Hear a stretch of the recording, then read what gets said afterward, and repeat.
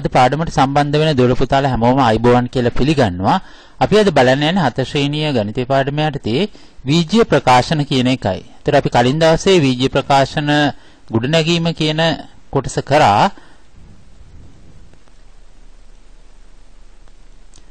ඒ යටතේ මම කිව්වා ඔයගොල්ලන්ට 12.2 අභ්‍යාසය කරන්න කියලා. ඒකේ පළවෙනි ප්‍රශ්නේ කරන විදිය මම එදා බැලුවා. අද අපිට තියෙන්නේ දෙවෙනි ප්‍රශ්නේ ඉඳලා කොහොමද උත්තර ලියන්නේ කියලා බලන්නයි තියෙන්නේ. දැන් දෙවෙනි ප්‍රශ්නේ තියෙනවා මෙන්න මෙහෙම.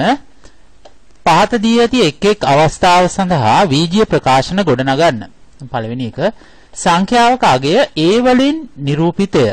එම සංඛ්‍යාවට හරි අඩකට වඩා 4ක් වැඩි සංඛ්‍යාව වීජීය ප්‍රකාශනයකින් දක්වන්න. එහෙනම් සංඛ්‍යාවක් තියනවලු a කියලා. ඒ සංඛ්‍යාවෙන් හරි අඩක්. ඒතර හරි අඩක් බලන්න අපි මොකද කරන්න ඕනේ? මේ a කියන සංඛ්‍යාව දෙකෙන් බෙදන්න ඕනේ. හරි අඩක් කියන්නේ හරියටම භාගයක් බලන්න. එහෙනම් දෙකෙන් බෙදන්න ඕනේ. මෙන්න මේ a බෙදීම දෙක කියන එක අපිට පුළුවන් වීජීය ප්‍රකාශනය ඇතුලේ මෙහෙම බෙදීමේ ලකුණ දාන්නේ නැතුව මෙන්න මේ විදිහට භාගයක් විදිහට ලියන්න පුළුවන්. a බෙදීම දෙක කියන එක අපි වීජීය ප්‍රකාශනය ඇතුලේ මෙන්න මේ විදිහටයි ලියන්නේ.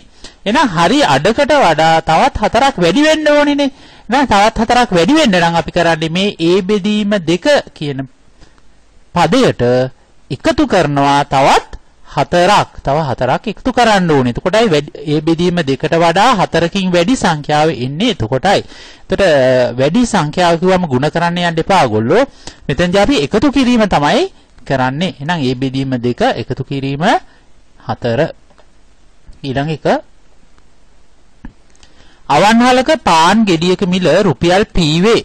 පාන් කාලක් සහ රුපියල් 30ක පරිප්පු දිස්යක් ගත් අයෙකු ගෙවිය යුතු මුළු මුදල වීජීය ප්‍රකාශනයකින් දක්වන්න කියලා අපිට කියනවා. එහෙනම් පාන් ගෙඩියක මිල රුපියල් p පාන් කාලක් සහ රුපියල් 30ක පරිප්පු දිස්යක් ගන්න කෙනෙක් කොච්චර ගෙවන්න ඕනිද? එහෙනම් පාන් කාලක් කියන්නේ පාන් ගෙඩියෙන් 4න් එකක්. ඒ නිසා අපි කරන්නේ මේ පාන් ගෙඩියේ මිලවන p 4න් බෙදන්න ඕනේ. එතකොට පාන් කාලක මිල වෙනවා. ඒ පාන් කාලක මිල සහ මේ රුපියල් 30 පරිප්පු දිසියට ගිය වියදම තමයි මෙයා ගෙවන්න ඕනේ.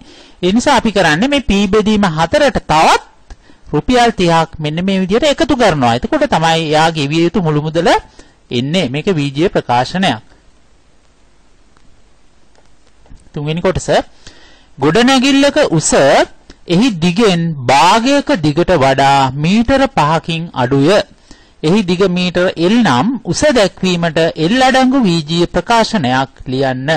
හරි. එහෙනම් ගොඩනැගිල්ලක උස ඒ ගොඩනැගිල්ලේ දිගෙන් භාගයක දිගටත් වඩා මීටර 5කින් අඩුයි කියලා කියනවා. එහෙනම් ගොඩනැගිල්ලේ උස හොයන්න නම් එහෙනම් අපි මේ ගොඩනැගිල්ලේ දිග වෙන මීටර L ඉස්සලාම බෙදන්න ඕනි දෙකෙන්. මොකද භාගයක් වෙන්න ඕනිනේ. එහෙනම් ඉස්සලාම දෙකෙන් බෙදන්න ඕනි. එහෙනම් L බෙදීම දෙක. එහෙනම් අපිට එනවා මෙතනින් දිගෙන් භාගයක් කොච්චරද කියලා එනවා. මෙහෙම L බෙදීම දෙකෙන්. එහෙනම් දැන් මේ ගොඩනැගිල්ලේ උස මේ දිගෙන් භාගයකටත් වඩා මීටර 5කින් අඩුයි කියලා කියනවා. එහෙනම් අඩු අගය හොයන්න අපි කරන්නේ මෙතනින් අඩු කරනවා තවත් මීටර 5ක්. එහෙනම් එතකොට එනවා අපිට ගොඩනැගිල්ලේ උස. එහෙනම් දිගෙන් භාගයකට වඩා මීටර 5කින් අඩුයි. එහෙනම් අඩුයි කියන අගය හොයන්න අපි අඩු කරන්න ඕනේ 5ක්. එහෙනම් L බෙදීම දෙකෙන් 5ක් අඩු කරන්න ඕන. ඕකයි ප්‍රකාශනය වෙන්නේ. මේක තමයි වීජීය ප්‍රකාශනය. ගොඩනැගිල්ලේ උස දැක්වෙන වීජීය ප්‍රකාශනය මෙන්න මෙහෙමයි එන්නේ. හතරවෙනි කොටස සීනි කිලෝග්‍රෑම් එකේ මිල රුපියල් y වේ. සීනි කිලෝග්‍රෑම් භාගයක් මිලටගෙන රුපියල් 100ක් දුන් විට ආපසු ලැබෙන ඉතිරි මුදල y අඩංගු වීජීය ප්‍රකාශනයකින් දක්වන්න කියනවා. එහෙනම් සීනි කිලෝග්‍රෑම් එකක මිල රුපියල් y. එහෙනම් කිලෝග්‍රෑම් භාගයක මිල හොයන්න අපි මොකද කරන්න ඕනි? මේ රුපියල් y කියන එක බෙදන්න ඕනි දෙකෙන්. එතකොට අපි එනවා සීනි කිලෝග්‍රෑම් භාගයක මිල කොච්චරද කියලා එතකොට එනවා. ඊට පස්සේ අපි කරන්න අපි දෙන්න රුපියල් 100ක් නේ. රුපියල් 100ක් දුන්නාම ආපහු ලැබෙන ඉතිරි මුදල හොයන්න නම් අපි කරන්න ඕනේ මේ සීනි කිලෝග්‍රෑම් භාගයේ මිල මේ රුපියල් 100න් අඩු කරන්න ඕනේ. ඒ නිසා අපි කරන්නේ රුපියල් 100 අඩු කිරීම y බෙදීම 2 කියලා ලියන්න ඕනේ. මෙන්න මේ ප්‍රකාශනයෙන් අපිට ලැබෙන ඉතිරි මුදල මෙතනදී. හරි. ඊට පස්සේ තුන්වෙනි ප්‍රශ්නය පැන්සල් 12ක් ඇති පැන්සල් පෙට්ටියක මිල රුපියල් x නම් එම පෙට්ටියේ ඇති පැන්සලක මිල වීජීය ප්‍රකාශනයකින් දක්වන්න කියලා කියනවා. එහෙනම් පැන්සල් 12ක් තියෙන පැන්සල් පෙට්ටියක මිල තමයි රුපියල් x කියන්නේ. දැන් අපෙන් අහන්නේ එම පෙට්ටියේ ඇති පැන්සලක මිල වීජීය ප්‍රකාශනයකින් දක්වන්න කියලා කියනවා. එහෙනම් මෙන්න මේ විදිහට පැන්සල් පෙට්ටියේ මිල 12න් බෙදනවා. 12න් බෙදන්නේ මෙතන පැන්සල් 12ක් තියෙන නිසා එක පැන්සලක මිල බලන්න x බෙදන්න ඕනේ 12න්. දෙවෙනි ප්‍රශ්නය පැන්සල් දෙකක් හා රුපියල් 10ක මකන කෑල්ලක් ගැනීමට ගෙවිය යුතු මුළු මුදල වීජීය ප්‍රකාශනයකින් දක්වන්න කියනවා. එහෙනම් දැන් පැන්සල් එකක මිල x බෙදීම 12යි කියලා අපි ලිව්වා. දැන් කියනවා පැන්සල් දෙකක්. එහෙනම් මේ x බෙදීම 12 වගේ ඒවා දෙකක් අපි හොයන්න ඕනේ. හොයලා මකන කෑල්ලකුත් ගන්න ඕනේ. එහෙනම් මකන කෑල්ලට යන වියදම රුපියල් 10ක් නිසා ඒ මුදල මෙන්න මේ විදිහට x බෙදීම 12 ගුණ කිරීම 2 කියන පදයට එකතු කරන්න ඕනේ අර මකන කෑල්ලට යන වියදම රුපියල් 10. එතකොට මේ අවශ්‍ය ප්‍රකාශනය අපිට ලැබෙනවා. පැන්සල් දෙකක් සහ මකන කෑල්ලක් ගැනීමට යන මුළු වියදම මෙන්න මේ විදිහට හොයන්න පුළුවන්. මේ මුලින් තියෙන්නේ මෙන්න මේ කොටස පැන්සල් දෙකක මිල, මේ තියෙන මකන කෑල්ලේ මිල, ඒ දෙකේ එකතුව තමයි මෙතෙන්දී අවශ්‍ය මුළු මුදල වෙන්නේ. හරි. හතරවෙනි ප්‍රශ්නය පහත දී ඇති එක් එක් ප්‍රකාශනයේ වචනයෙන් විස්තර කරන්න. 5 අඩු කිරීම 8. හරි. යන ප්‍රකාශනයේ මෙසේ වචනයෙන් විස්තර කර හැකියි කියලා අපිට උදාහරණයක් විදිහට දීලා තියෙනවා. ඒ තමයි a වලින් දැක්වෙන අගයෙන් 5 ගුණයට වඩා 8කින් අඩු අගය. එහෙනම් මෙන්න තියෙනවා a වලින් දැක්වෙන අගය වගේ 5 ගුණයට වඩා 8කින් අඩු අගය තමයි මේ 5a අඩු කිරීම 8 කියන ප්‍රකාශනයෙන් නිරූපණය වෙන්නේ. a කියන අගය වගේ 5 ගුණයෙන් 8ක් අඩු කරලායි තියෙන්නේ. එතකොට ඔන්න ඔය විදිහට විස්තර කරන්න පුළුවන් අපිට. ඒත් අපිට දීලා තියෙන ප්‍රකාශනය මෙන්න මේකයි. 2a එකතු කිරීම 8. දැන් මේක අපි වචනයෙන් විස්තර කරන්න ඕනේ මෙන්න මේ විදිහට. a වලින් දැක්වෙන අගයෙන් දෙගුණයට වඩා 8කින් වැඩි අගය. a වලින් දැක්වෙන අගයෙන් දෙගුණයටත් වඩා 8කින් වැඩි මෙතන. 8ක් එකතු කළානේ. ඒ නිසා ඔය විදිහට විස්තර කරන්න පුළුවන් අපිට. දෙවෙනි එක 3x අඩු කිරීම 15. එහෙනම් අපිට මේක විස්තර කරන්න පුළුවන්. x වලින් දැක්වෙන අගයෙන් 3 ගුණයට වඩා 15කින් අඩු අගය. දැන් අඩු වෙලානේ 15ක්. එහෙනම් x වලින් දැක්වෙන අගයෙන් 3 ගුණය මේ තියෙන්නේ 3 ගුණය x 3 ගුණය ඊටත් වඩා 15ක් අඩුයි මේ ප්‍රකාශනය තුල. එහෙනම් x ගේ 3 ගුණයට වඩා 15කින් අඩු අගය තමයි මේ ප්‍රකාශනයෙන් දැක්වෙන්නේ. තුන්වෙනි එක 2p එකතු කිරීම 10. නම් අපිට කියන්න පුළුවන් මෙහෙම p වලින් දැක්වෙන අගයෙන් දෙගුණයට වඩා 10කින් වැඩි අගය. 10කින් වැඩි 10ක් එකතු වෙලානේ. එහෙනම් p වල දෙගුණයට වඩා 10කින් වැඩි මෙතන. ඊළඟ ගාන p බෙදීම 4 අඩු කිරීම p බෙදීම 4 අඩු කිරීම 4 කියලායි මෙතන තියෙන්නේ. ඒකට අපිට විස්තර කරන්න පුළුවන් මෙහෙම p වලින් දැක්වෙන අගයෙන් 4න් පංගුවට වඩා 4කින් අඩු අගය. p වල 4න් පංගුව බලන්න තමයි මේ බෙදීම 4 කියලා ලියලා තියෙන්නේ. ඒතර p ගේ 4න් පංගුවටත් වඩා තවත් 4ක් අඩුයි මෙතන. අඩු කළානේ 4ක්. දැන් p 4න් පංගුවට වඩා 4කින් අඩු අගය තමයි මෙතන මේ නිරූපණය කරලා තියෙන්නේ.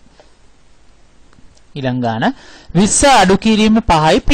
ඒතර අපිට මේක විස්තර කරන්න පුළුවන් මෙහෙම p වලින් දැක්වෙන අගයෙන් 5 ගුණයක් 20න් අඩු කළ විට ලැබෙන අගය. දැන් p වල 5 ගුණය අඩු කරලා තියෙන්නේ 20න් නේ.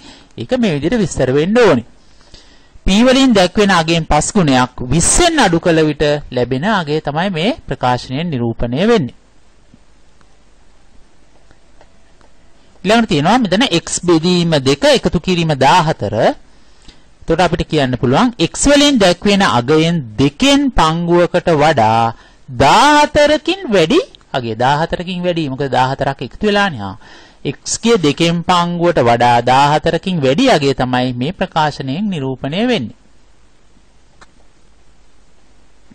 ඊළඟට තියෙනවා y බෙදීම 5 අඩු කිරීම 1. ඒක විස්තර කරන්න පුළුවන් මෙහෙම y වලින් දැක්වෙන අගයෙන් පහෙන් පංගුවකට වඩා එකකින් අඩු අගය. පහෙන් පංගුවට y හි පහෙන් පංගුවටත් වඩා එකක් අඩුයි මෙතන. එකක් අඩු කරලානේ. y හි පහෙන් පංගුවට වඩා එකකින් අඩු අගය තමයි මේ නිරූපණය වෙන්නේ. ඊළඟ එක 30 එකතු කිරීම p බෙදීම දෙක තියෙන්නේ.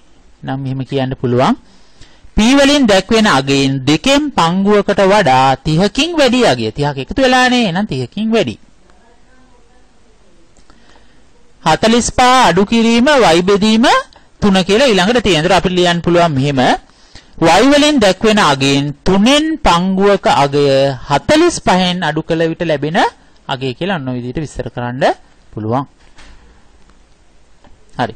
ඊළඟට අපි අද බලන්න යන්නේ අඤ්ඤාත පද දෙකක් සහිත වීජ ප්‍රකාශන කොහොමද ගොඩනගන්නේ කියලා. දැන් කලින් දවසේ අපි කතා කරලා තියෙන අඤ්ඤාත පද එකක් පමණක් අඩංගු වීජ ප්‍රකාශන ගොඩනැගීම. අපි අද එතනින් එහාට ගිහිල්ලා පොඩ්ඩක් ඊට වඩා සංකීර්ණ තැනකට යනවා. ඒ තමයි අඤ්ඤාත පද දෙකක්. ඒ කියන්නේ නොදන්නා පද දෙකක් සහිත වීජ ප්‍රකාශන කොහොමද ගොඩනගන්නේ කියලා අපි අද බලන්නයි යන්නේ.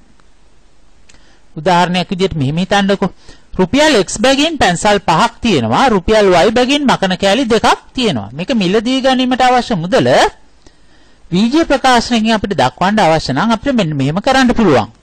දැන් මෙතන අපි පැන්සලක මිල දන්නෙත් නැහැ, මකන කෑල්ලක මිල දන්නෙත් නැහැ. මේ දෙකම තියෙන්නේ වීජීය සංකේත විදියට. ඒ කියන්නේ අඤ්ඤාත පද විදියට තමයි තියෙන්නේ. x කියන්නේ අඤ්ඤාතයක්, y කියන්නේත් අඤ්ඤාතයක්. හරි. හිතන්නකෝ මෙන්න මේ විදියට පැන්සල් 5ක් තියෙනවා කියලා. එහෙනම් එක පැන්සලක මිල x. එහෙනම් පැන්සල් 5ේම මිල බලන්න නම් අපිට x අකුරු 5ක් මෙතනදී අරගන්න වෙනවා. x අකුරු 5ක්. එහෙනම් පැන්සල් 5ේ මිල අපිට කියන්න පුළුවන් x ඒවා 5ක්. x වගේ 5 ගුණයක්. එහෙනම් 5 ගුණයක් කියන්නේ 5න් ගුණ කරන්න ඕනේ නිසා x 5න් ගුණ කරාම අපිට කියන්න පුළුවන් රුපියල් 5යි x කියලා කෙටියෙන් කියන්න පුළුවන්. ඒ විදිහටම අපි බලමු මකන කෑලි දෙකක් අවශ්‍යයි. එහෙනම් එක මකන කෑල්ලක මිල y නේ. එහෙනම් මකන කෑලි දෙකක මිල බලන්න අපි මොකද කරන්න ඕනි? y ව දෙකෙන් ගුණ කරන්න ඕනි. y කියන්නේ එක මකන කෑල්ලක මිල. ඒ වගේ දෙකක් අවශ්‍යයි. එහෙනම් y දෙකෙන් ගුණ කරන්න. එතකොට අපි කියනවා රුපියල් 2y. කෙටියෙන් අපි කියන්නේ රුපියල් 2y. දෙක ගුණ කිරීම y නැත්නම් y ගුණ කිරීම දෙක කියන එක තමයි අපි මේ 2y කියලා කෙටි කරලා ලියන්නේ. එහෙනම් පැන්සල් 5ේ මිල 5x, මකන කෑලි දෙකේ මිල 2y. මේ දෙකම ගන්න අවශ්‍ය මුදල බලන්න මේ දෙක අපිට මේ විදිහට එකතු කරන්න වෙනවා. එහෙනම් 5x එකතු කිරීම 2y කියලායි අපිට ප්‍රකාශනයක් විදිහට මේක කියන්න වෙන්නේ. එතකොට මේ ප්‍රකාශනය ඔයගොල්ලන්ට පැහැදිලිව පේනවා අඤ්ඤාත දෙකක් අඩංගු x සහ y කියන. හරි. අපි තවත් දෙයක් බලමු මේ විදිහට. කිලෝග්‍රෑම් 1 රුපියල් x බැගින් වූ සීනි ග්‍රෑම් 500ක්ද කිලෝග්‍රෑම් එකක් රුපියල් y බැගින් වූ තිරිඟු පිටි කිලෝග්‍රෑම් 2ක්ද රුපියල් 3 බැගින් වූ ගිනි පෙට්ටි 3ක්ද මිලදී ගැනීමට අවශ්‍ය මුදල වීජ ප්‍රකාශනයකින් දක්වමු කියනවා. එහෙනම් අපි බලමු මේ එක එකක මිල කොහොමද අපි දක්වන්නේ කියලා. ඔන්න සීනි ග්‍රෑම් 500යි ඕනි. හැබැයි දීලා තියෙන්නේ කිලෝග්‍රෑම් එකක මිල. ඉතින් ඔයගොල්ලෝ දන්නවා සීනි ග්‍රෑම් 500ක් කියන්නේ කිලෝග්‍රෑම් එකෙන් හරියටම භාගයක්. ග්‍රෑම් 500ක් කියන්නේ කිලෝග්‍රෑම් එකෙන් භාගයක්. එහෙනම් මුදලත් භාගයක් වෙන්න ඕනි. එහෙනම් සීනි ග්‍රෑම් 500 මිල වෙන්නේ x බෙදීම 2ක්. ඒ විදිහටම අපි බලමු තිරිඟු පිටි කිලෝග්‍රෑම් 2ක මිල කොහොම වෙයිද? එහෙනම් මෙන්න මෙතන තියෙනවා රුපියල් x බැගින් කිලෝග්‍රෑම් එකක් රුපියල් x බැගින් සීනි ග්‍රෑම් 500ක මිල රුපියල් x බෙදීම 2යි. ඊට පස්සේ තිරිඟු පිටි කිලෝග්‍රෑම් 2ක් ඕනි. 1 කිලෝග්‍රෑම් එකක මිල රුපියල් y. එහෙනම් කිලෝග්‍රෑම් 2ක් කියන්නේ ඒ වගේ දෙගුණයක්. දෙකෙන් ගුණ කරන්න ඕනි දෙගුණයක්. එහෙනම් y ගුණ කිරීම 2. එහෙනම් අපිට ලියන්න පුළුවන් කිලෝග්‍රෑම් එකක් රුපියල් y බැගින් තිරිඟු පිටි කිලෝග්‍රෑම් 2ක මිල රුපියල් 2y කියලා අපිට දැන් ලියන්න පුළුවන්. හරි. ඊළඟට අපිට අවශ්‍යන්නේ ගිනි පෙට්ටි 3කුත්. එහෙනම් එක ගිනි පෙට්ටියක් රුපියල් 3 බැගින් ගිනි පෙට්ටි 3ක් සඳහා යන වියදම 3 ඒවා 3ක්. 3 ඒවා 3ක්. එහෙනම් අපිට ලියන්න පුළුවන් ගිනි පෙට්ටි 3ක මිල රුපියල් 9යි. මොකද 3 ඒවා 3ක් 9යි නිසා. 3 ඒවා 3ක් 9යි. මෙන්න මේ වියදම් වර්ග 3 තමයි දැන් මෙතනදී අපිට එකතු කරන්න වෙන්නේ මෙන්න මේ විදිහට. එහෙනම් අවශ්‍ය මුළු මුදල බලද්දී අපි කරන්න ඕනි මේ සීනි වලට ගිය වියදමයි, තිරිඟු පිටි වලට ගිය වියදමයි, ගිනි පෙට්ටි සඳහා ගිය වියදමයි කියන වියදම් වර්ග 3ම මේ විදිහට එකතු කරන්න ඕනි. එතකොට මේ විදිහේ අඥාත දෙකක් අඩංගු වීජීය ප්‍රකාශනයක් අපිට ලැබෙනවා. අපි බලමු නිදසුනක් මෙන්න මේ විදිහට තවත්. පන්තියක පිරිමි ළමයි A ප්‍රමාණයක්ද ගැහැණු ළමයි B ප්‍රමාණයක්ද සිටිති. පන්තියේ සිටින මුළු ළමයි ගණන වීජීය ප්‍රකාශනයකින් දක්වන්නේ. නම් පිරිමි ළමයි A ප්‍රමාණයක් ගැහැණු ළමයි B ප්‍රමාණයක්. එහෙනම් මුළු ප්‍රමාණය හොයන්න නම් අපි කරන්න ඕනේ පිරිමි ළමයි ප්‍රමාණයයි ගැහැණු ළමයි ප්‍රමාණයයි එකතු කරන්න ඕනේ. එහෙනම් A එකතු කිරීම B කියලා අපිට ලියන්න පුළුවන්.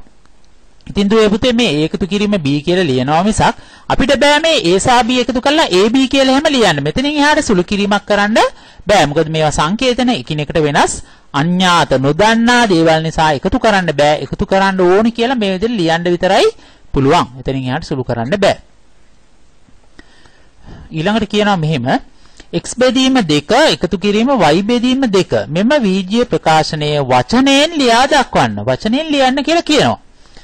එහෙනම් අපිට ලියන්න පුළුවන් මෙන්න මෙහෙම x වලින් නිරූපිත අගයෙන් භාගයක ප්‍රමාණයට y වලින් නිරූපිත අගයෙන් භාගයක ප්‍රමාණය එකතු කරන්න.